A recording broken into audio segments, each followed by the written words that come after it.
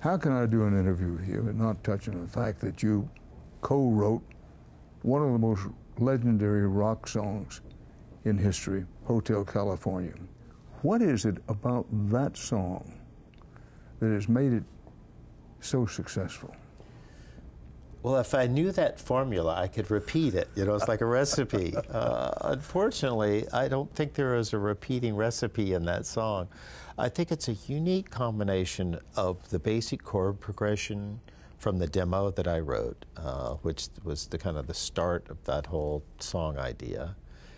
And Don Henley and Glenn Frey, especially Don, wrote some just brilliant lyrics. Don, as a lyricist, writes these little postcard pictures, and he throws you a picture on a dark desert highway. You can see that. Cool wind in my hair, you can feel it.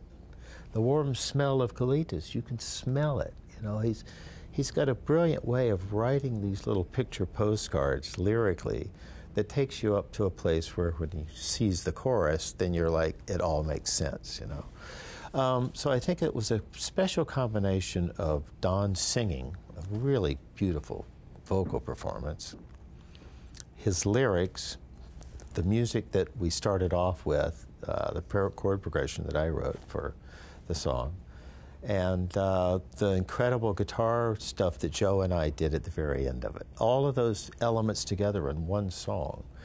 As a matter of fact, when we finished that record, I remember we were in the studio and the record company had been banging on the door, wanting to get that record done and out. They wanted it, wanted it, wanted it. So finally we had a playback party for them, and everything was mixed, and we had a bunch of record executives down. And we played it, and when Hotel California played back, Don turned around and said, "That's going to be our next single."